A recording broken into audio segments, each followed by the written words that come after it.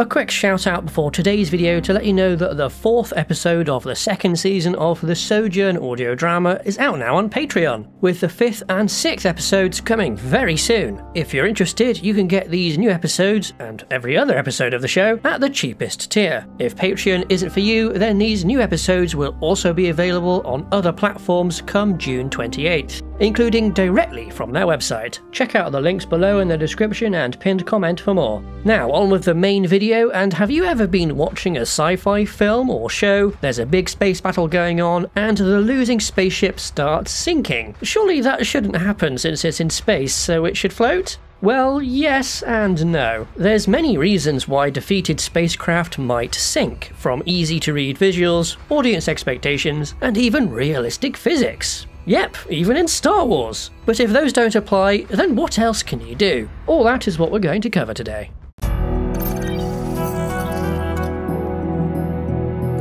So, why do spaceships sometimes sink? There is actually a realistic reason why, which I'll go over later, but arguably the most important reason is that it's a great way to show when a ship has been defeated, or at least heavily damaged. This may also take it visually out of a battle, given the general tendency for sci-fi ship battles to be fairly two-dimensional. It's like how you know that a generic bad guy has been sufficiently beaten up when they get knocked out and are on the floor. I think the reason this is done is the huge amount of inspiration that sci-fi battles take from naval battles, which are obviously also two-dimensional. Just ignore submarines, those don't count.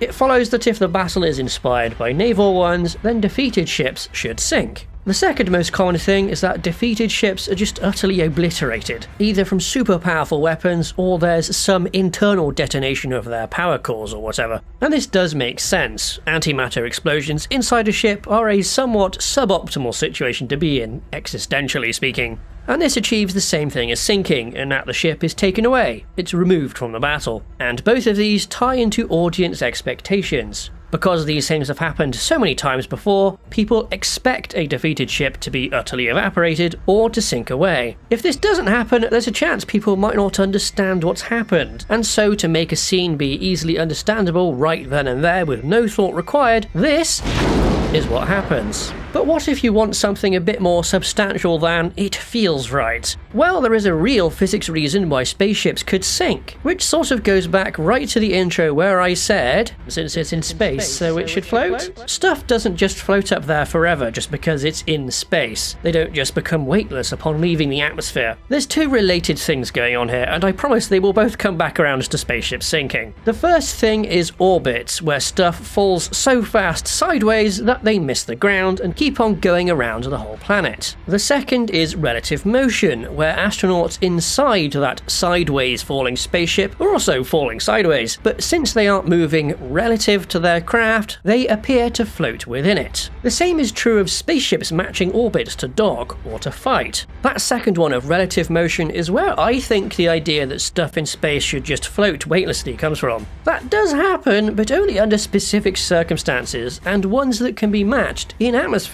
The sinking part comes from sci-fi ships often not being in orbits. Instead, they just hover above a planet, something we've seen them be able to do fairly often. In the space battle case, they just happen to be doing it very high up, so when they get shot enough to be disabled, they can no longer maintain their hover, so they fall downward. They appear to sink. This is also one of the potential justifications for why those bombs fall down in the opening of The Last Jedi. The ships aren't in orbit, they're hovering, so the bombs drop down. And for another Star Wars example, this could be why the Executor fell down onto the second Death Star. Not only does this shot look incredible and is a visual metaphor for the progress of the battle, but it makes sense that it fell down out of the battle towards the closest massive bodies. I think there's also another contributing factor here, but I'll get into that one in a moment. As we can see, spacecraft have many reasons why they may appear to sink, but what about sinking alternatives, sinking substitutes?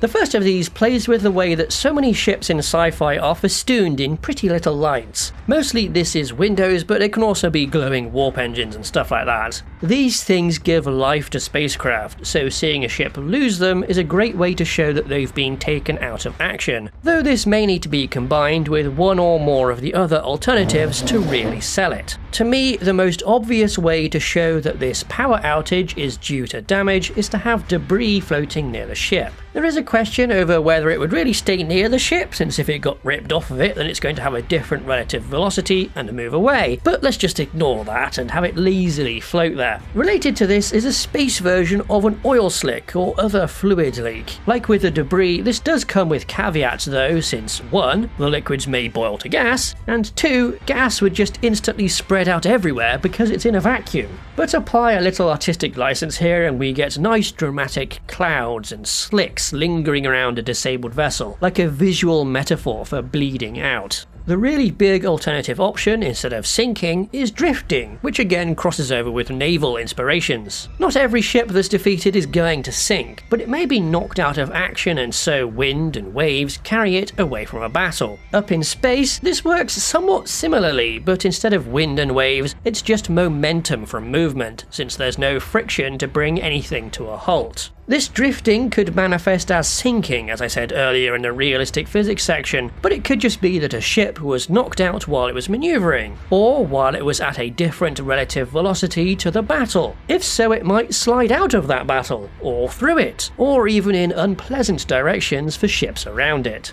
Related to this is the idea of a loss of control over engines, like perhaps one gets stuck on or something. Again, this applies to naval combat too, but there it may be more that a rudder gets jammed into place, putting the ship into an uncontrollable turn. For spaceships, this stuck engine can either be the main engine or even just one from a group. If it's the latter, then off-center thrust would then induce a turn, just like that stuck rudder. And if this happens in conjunction with other visible battle damage like debris or a partial power outage, it could definitely give the same sort of vibes as a sinking ship. In fact, this is the other way the Executor could have lost control and sank into the Death Star after its bridge got knocked out. There's other ways to apply this to realistic spacecraft, since they also use thrusters to change their orientation. If any of these get stuck on, or even stuck off like those on the Starliner capsule last year, there's even more potential for uncontrolled movement. Either something gets stuck on, forcing continuous movement, or one stuck off can't stop a movement.